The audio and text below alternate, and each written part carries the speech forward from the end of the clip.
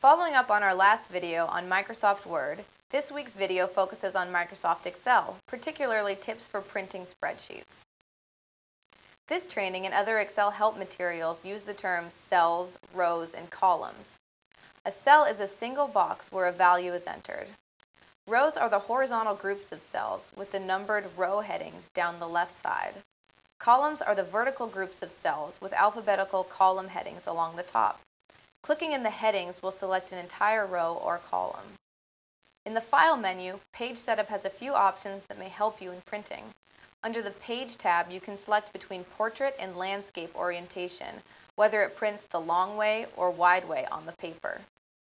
You can scale the spreadsheet between 10% and 400% of its original size, or you can force the sheet to fit within a certain number of pages. You may want to set the sheet to be only one page wide by 99 pages tall so that you have all the columns on each page, even if the rows go on for many pages. The Page Setup also has a tab for the header and footer. Like Word, these repeat on each page, but in Excel you edit from this window. The drop-down menus let you select common headers and footers, or you can use the button to customize your header and footer. The Customizing window lets you edit the left, right, and center sections of the header or footer with buttons to add page number, date, or file name fields, or you can type other text. Again, the page numbers are crucial for longer documents, and the header or footer is the best place for them. This may also be a good place to note draft or confidential, as long as you remember to remove those when appropriate. If a cell has a long string of data or text, it will either overflow its cell, appear truncated, or display as a series of pound signs. To make everything display correctly, you can either adjust the column widths or turn on text wrapping. It's easy to resize columns by clicking and dragging the boundary between two columns within the column header.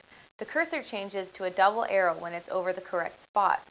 Double-clicking this spot will automatically set the width of the column to the left, making the column just wide enough to fit the longest cell. It's also possible to have text wrap to the next line while staying in the same column. The row becomes taller to make room for the extra line. To turn on text wrapping, select the cells you want, then go to the Format menu and select Cells. The Format Cells window pops up. Click the Alignment tab and check the box marked Wrap Text. Like Word, Excel uses page breaks that can be forced into particular positions. Some sections may need to appear on a single page, so it is important to make sure there aren't any breaks in the middle of those sections. Whenever you go to File, Print, even if you cancel printing, Excel will determine the page breaks and display them on the sheet as dashed lines. Wide spreadsheets will have vertical page breaks as well as horizontal. You can also add page breaks manually. Select a row below where you want the break. Go to Insert and select Page Break. To get a vertical break, select a column to the right of where you want the break. It's possible to get both breaks at the same time by selecting a cell below and to the right of where you want the breaks. To get a break that is only horizontal, make sure you're selecting the entire row by clicking in the row heading. Adjusting page breaks depends on your version of Excel. With Excel 2008, you can simply drag a break while in standard view, but in older versions you have to go to View and select Page Break Preview before you can manipulate the breaks. When you move a break, Excel automatically adjusts the other breaks. Drag a break too far and a new break will appear because the area won't fit on a single page. With a large spreadsheet, you may want to print just a selection. First, select which part you want to print. You can select entire rows or columns by clicking on the headings, which are the gray sections on the top and left. Once you have your selection, you can go to File, Print. In the section marked Print What, click on the circle next to Selection. In Excel 2008, the quick preview will change immediately. In older versions, you can click the Print Preview button to see how your selection will print.